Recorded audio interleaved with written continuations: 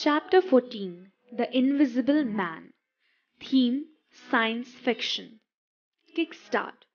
If you were given the power to become invisible, how would you use it? The Invisible Man is about a scientist who discovers a way to become invisible.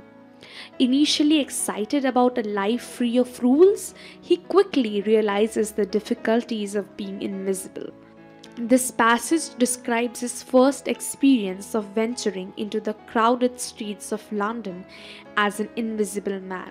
In Oxford Street, in going downstairs the first time, I found an unexpected difficulty because I could not see my feet.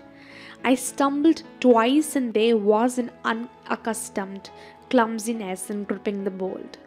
By not looking down, however, I managed to walk on the level passably well.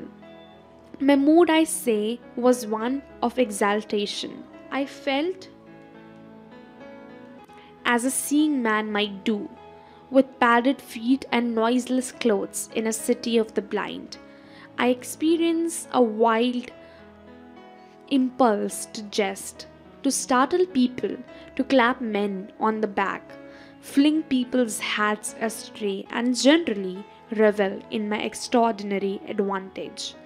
But hardly had I emerged upon Great Portland Street when I heard a clashing noise and was hit violently behind, and turning, saw a man carrying a basket of soda water siphons and looking in amazement at his burden. Although the blow had really hurt me, I found something so irresistible in his astonishment that I laughed aloud. "The devil is in the basket," I said, and twisted it out of his hand. He let go of it and swung the whole weight into the air.